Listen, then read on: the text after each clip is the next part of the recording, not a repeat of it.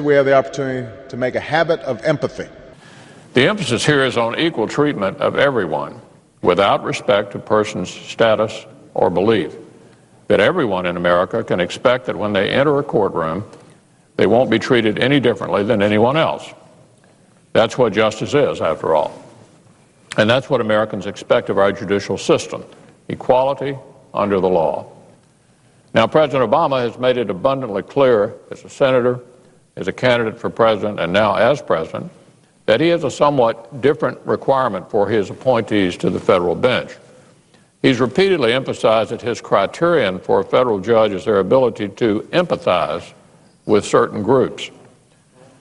That's a great standard if you're a member of one of those specific groups. It's not so great, though, if you aren't.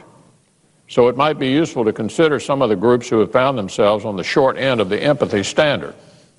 First, there are those who rely on the First Amendment's right to engage in political speech. Then there are those Americans who want to lawfully exercise their right to bear arms under the Second Amendment. Next, those who want protection under the Fifth Amendment's requirement that private property cannot be taken for public purposes without just compensation, and that it should not be taken for another person's preferred private use at all. Also, there are those who want protection from unfair employment practices under the 14th Amendment's guarantee of equal protection of the law. I mention these specific groups because Judge Sotomayor has had to handle cases in each of these areas. And looking at her record, it appears that the president has nominated just the kind of judge he said he would, someone who appears to have empathy for certain groups who appear before her, but not for others.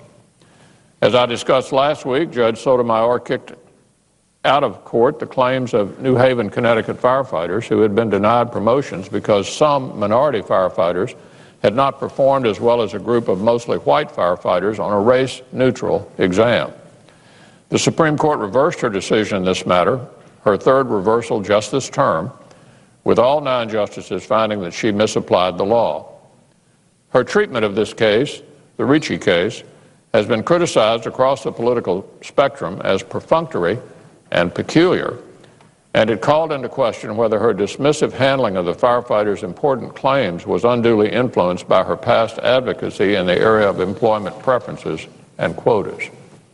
The losing parties in these cases might not have belonged to groups that the president had in mind when he was articulating his empathy standard, but they certainly underscore the hazards of such a standard.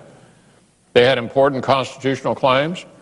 They deserve to have their claims treated seriously and adjudicated fairly under the law, regardless of what Judge Sotomayor's personal and political agendas might be.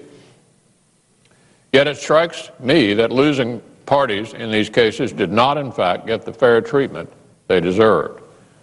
Indeed, taken together, these cases strongly suggest a pattern of unequal treatment in Judge Sotomayor's judicial record, particularly in high-profile cases.